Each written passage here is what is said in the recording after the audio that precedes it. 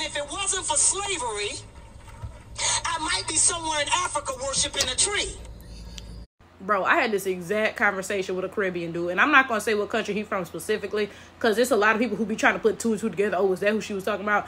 But this guy, he was super duper into Christianity, like very much so, right? And this is my thing. There's different types of Christians. There are some Christians who are cool, you know, like you can be of a different walk of faith or not religious at all. And that's cool. Y'all can still be friends, right? But then there are some Christians or religious people in general, because it's not just Christians. There are some of them who got to try to convert you every time they see you. You know, like they can't just mind their business. They can't leave you alone. They got to harass you every time they see you. And he was one of those types. So every time we saw each other, we would argue because I'm sitting here minding my business and you just cannot let me exist. You got to come have you accepted Jesus Christ as your Lord and Savior. Like, leave me alone, right? So literally, I said to him, I was like, you know, you wouldn't even be a Christian if it wasn't for slavery. White people abducted you, they enslaved you, and they forced you to be a Christian instead of what you supposed to be, right? And this dude literally replied to me. He was like, well, at least I'm not a witch doctor in the Congo. And I was like, okay. Because, like, what do you reply to that?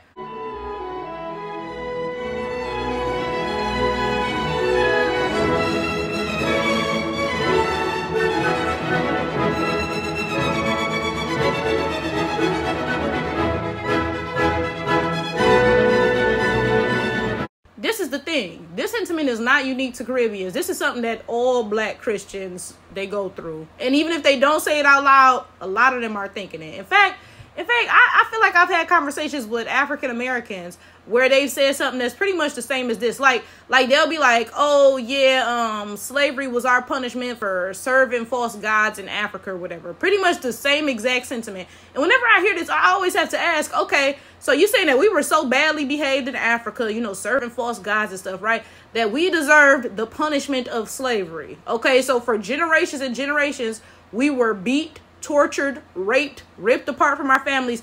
That's what you're saying, okay? But then you also have to acknowledge that by saying that, you're saying that white people were so well behaved that they got to live their most prosperous lives during slavery and sit around whooping our asses. That's what you telling me? And you don't think that's like anti-black at all? I swear to God, years ago I made a video, and if I can remember the title of it, I'm gonna put it up here. I'm pretty sure it was called "Are You Thankful for Slavery?" And I was talking about how, because like I said, this was a while ago, but I'm pretty sure I was talking about how white people depict Africa a certain way, right? To the point where in the back of your mind, you'll catch yourself thinking, damn, I'm glad I wasn't born in Africa. Like, I'm low-key thankful for slavery. Like, literally, like, you will think in the back of your mind and be like, you know, of course, slavery was horrible. It was terrible, right? But, like, you know, if the ends justify the means, I'm glad I wasn't born in Africa. I'm not even joking. They depict Africa in the most just low-down booty butt way possible so that you can damn near catch yourself thinking, damn, like, I'm low-key kind of glad slavery happened. Like, you know, and it's always like a background thought in the back of your mind, but I'm telling you, that's what white people is putting into our heads, bro. And this is my thing. Don't get me wrong. Africa has its issues. Like, in fact, I just saw this thing. It was a map about, like, how much of the world's total money each country had. So the United States had this big old bubble. Like, it had to be like a third of it, right? You know? And when I first glanced at this map, I didn't even think Africa was on it. Because I'm like, you know, like, huh? You know? And then when I squinted and, like, zoomed in, then I was like, oh, that's all of Africa down in the bottom left. Like every country is like a dot, bro. I'm not even joking. And I was like, that is so wild how Africa has so little of the world's money, but all of these countries that have all of the money are getting all of their resources from Africa. Because the United States, they in Africa mining their resources and taking their diamonds and cobalt and all of that stuff too, right? They literally have all this money because they're stealing from Africa.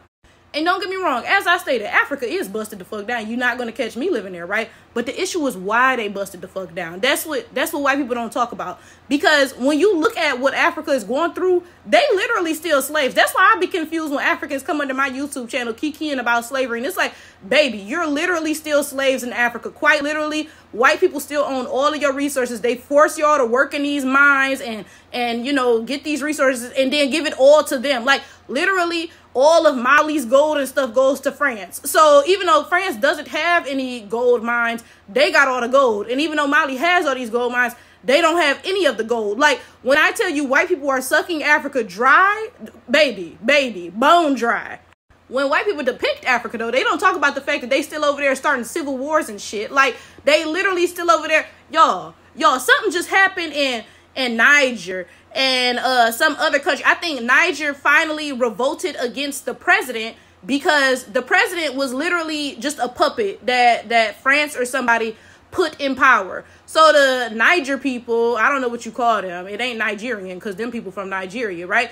No, so the people from Niger, they revolted against this puppet dictator, and they were like, we want to rule ourselves. We're tired of you being corrupt and taking all our resources and giving it to France. We're tired of this. So that's a good thing. It's a good thing what they did, right? But the way that white people are painting it is, oh, this country is so unstable. They overthrew the government, yada, yada, yada, right? White people, they be doing their cavely things, bro. If you're not paying attention, you're not going to catch it. So when they show us the news, it's just, look at how unstable Africa is. These people just revolted, overthrew the government. Like, they ain't even barely got a government. They so raggedy, right? But what they don't talk about is those people revolted because the government was put in place by France. It was literally giving all their resources away and keeping the people impoverished and yada, yada, yada, right? That wasn't a democratically elected official or whatever, right? They don't talk about that, right? Because when they talk about that, it gives you a different perception of Africa. It makes you think Africa's not that bad. It's just people being taken advantage of, right? But they don't want you to think that. Instead, they want you to just look at Africa and be like, ugh, they raggedy because they raggedy. I'm glad I'm not from there. Damn near grateful for slavery. I'm telling y'all, white people be doing their cavely things for real. Like, them people, baby, they be playing chess sometimes. I'm not gonna hold y'all. When that Caribbean man made that comment about, at least I'm not a witch doctor in the Congo, it made me realize, what is he saying about Africa on TV? And it's funny because he's in this weird ass, I don't want to go into the details of it because, again, y'all be trying to do y'all detective, whoever flow, trying to figure out who I'm talking about. But he in this weird church, right? Like, and mind you, this church is full of white people. Mind you, some of the white people is racist. So that's another thing. One of these white dudes is literally racist. Like, I'm pretty sure, like, he be waving Confederate flags. And this Caribbean dude just be a kikiing with him. And I'm like, that's why white people like Caribbean so much. Because y'all be acting fucking stupid. Because if you was an African-American boy and he was waving the Confederate flag, y'all have been there knucking and bucking in the house of the Lord. But you sitting there in his face kikiing and cacaing. So, of course, he likes Caribbeans. And it's my thing. The Caribbean dude knows what the Confederacy is. It's not like, he just got here. He doesn't know. He's like, oh, wow, I didn't know what that flag represented. He knows what it represents. And he's still kikiing with this dude because we all Christian and whatever. Boy, bye. Anyway, so he in this weird church and they be going around, you know how all churches do, trying to, what they call it, soul saving. Yeah, we going out soul saving, getting on people's nerves, right? But they be doing this weird thing where they be doing like plays, dressing up and stuff, right? So like one of the girls, she looked kind of like off-whitish. I don't know if she really Middle Eastern, but she'll like dress up and put like a hijab on and act like, oh yeah, I was Muslim, but then these people came and saved me and converted me to Christianity, right? And then the Caribbean guy, literally, he dresses up as like an African tribesman. Like, yeah, I was in the jungle in Africa and they came and saved me. I'm not even joking, bro. Y'all, I gotta put the picture in this video. I crossed a lot of the people out, but I left the girl with the hijab thing on because you can't see her face anyway. And I crossed his face out, but you can see he dressed up as like supposed to be some African whatever. And if you could see his face, he has like face paint on, like African markings, and then he has like this earring around his nose, like, y'all, when I tell y'all these people are crazy, when I tell y'all, I'm sorry, but black Christians are brainwashed, they in the trenches deep, y'all be thinking I'm just being hateful because I'm not really just, no, baby, y'all are down bad.